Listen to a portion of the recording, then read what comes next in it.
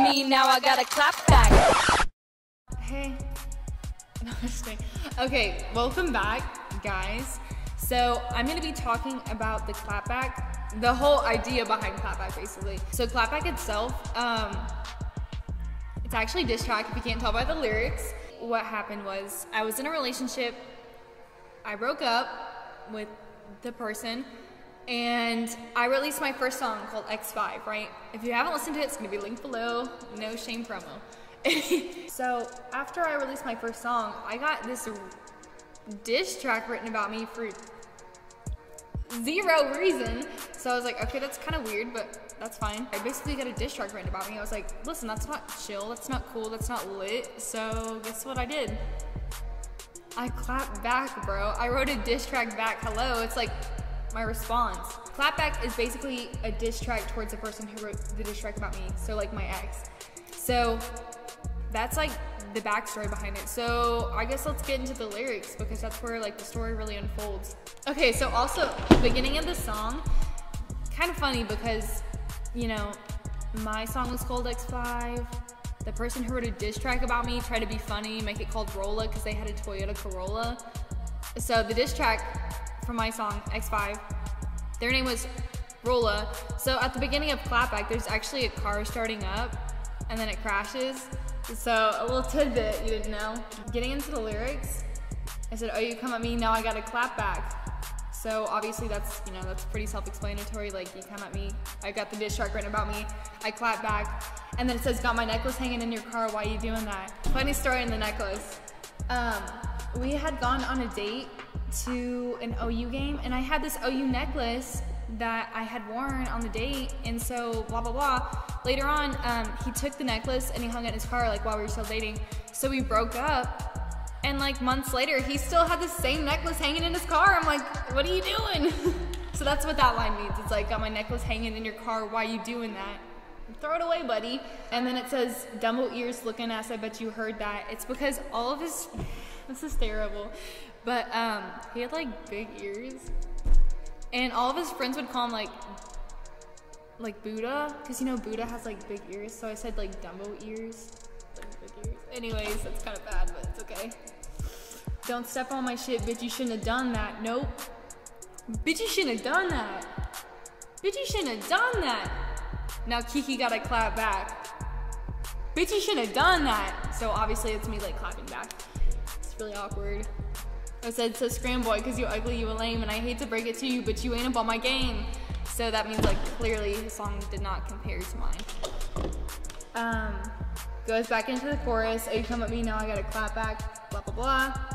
And then I said getting friendzone part 2, ho ass tricks yet they want the clap too. That means basically like, I think he wanted to, oh no, you know why I said that? I said getting friendzone part 2. So this girl he started seeing right after we broke up, he got friend-zoned by her right away, and I felt kind of bad, so that's why I'm saying like he got friend-zoned part 2, because like the first time he tried to date me, I friend-zoned him, and then we ended up dating, we break up, and then he got friend-zoned again right after we broke up. It's just kind of funny. And then it says his best friend asked me what that mouth do, boo, because his friend tried to get with me after we broke up. I was like, that's not like really a friend, because he's trying to be a little bit more than a friend. But yeah, that was kind of weird.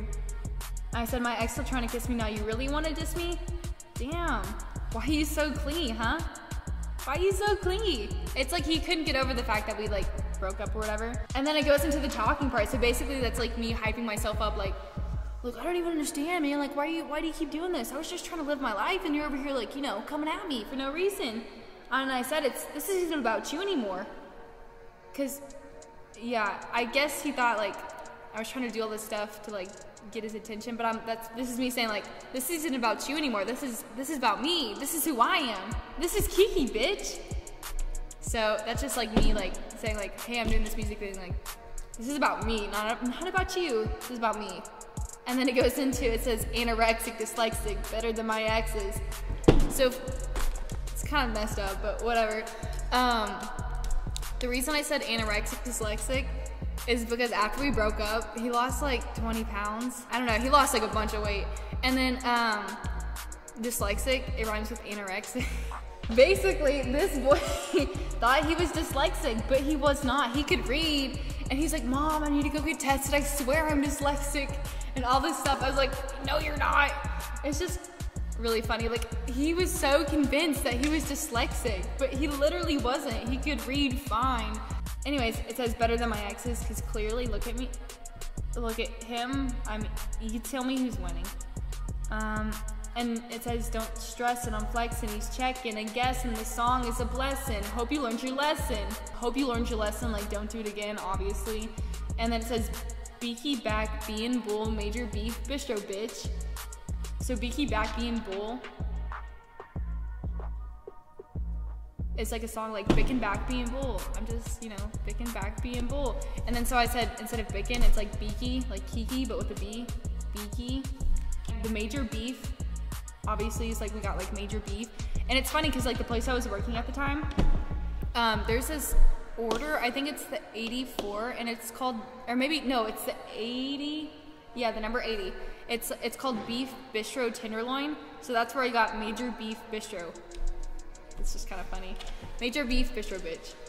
And then I go, stop pressing, stay out my DMs, you less than the Kiki that you were impressed with. So he was always in my DMs trying to hate on me for zero reason. So I just had to throw that in there to set the record straight. And then it says, I'm cashing and you trashing, you laughing and I'm smashing. You ain't the type of dude that I want to hit the pack with. And then I said, you on the back burner, you got left. I'm the bad bitch you wish that you hadn't met. That one's pretty self-explanatory. And then like, you wish you hadn't met me because now you can't forget about me, you know what I'm saying? Take a cush hit, but don't forget you a bitch. Keep a chip on your shoulder, but don't forget what I told you. Like, don't forget, you know, like, don't do it again. You know what I mean? I'm like, bitch, you shouldn't have done that. And then at the end, I said, no, just stop the track, bro. I'm done. I didn't start this. I'm just here to finish it. I thought that was, like, perfectly summed up the song. That's, like, the message behind the lyrics. So basically, Clapback is a diss track. So the beat I got from my friend John. I actually did not help on the beat for this one. I just got it from my friend John. So the song took maybe like a month or two. I was working with two people, T-Mac and Dwayne, and they helped me do the song. And then John obviously had the beat. Bitch, you should have done that. Bitch, you should have done that. Wrong. You shouldn't have done that, but what you should do is like, subscribe, and turn on your notifications. Also check out my merch on my website. Hello. Buy my merch. Talking top dog, but bitch, you a soft pup.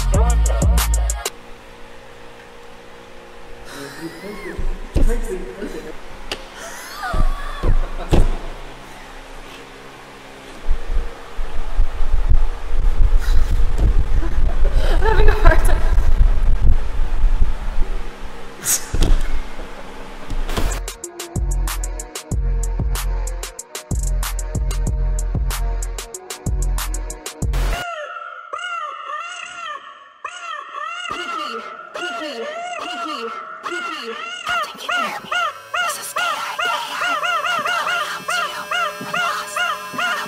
If you wonder who this is K-I-K-I, bitch. Chuck a 40 on my hip, I've been lurking on that trouble. Look down and check your wrist, that's 100, this is double. Heavy metal, flex a muscle, I be ballin', cobbly muscle, big boy talks.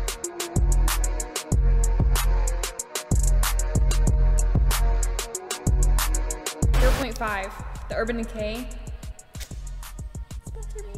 I'm gonna take my dampened beauty blender. It's already pre-dampened. And then what I do is I take this directly onto my face. So this is, you can apply it to the back of your hand and then put it on your face, but I like to just put it on my face and then blend it from there. So I'm just gonna pump a little bit out onto my face.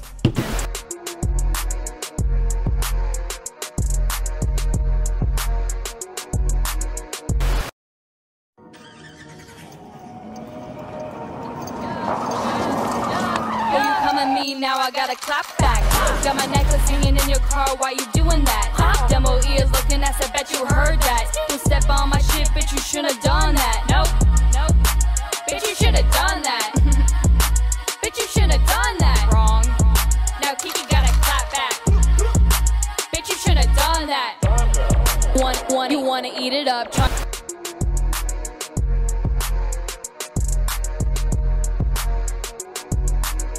M-I-A, bitch, he might go M-I-A. Peeping on my socials like he work for CIA.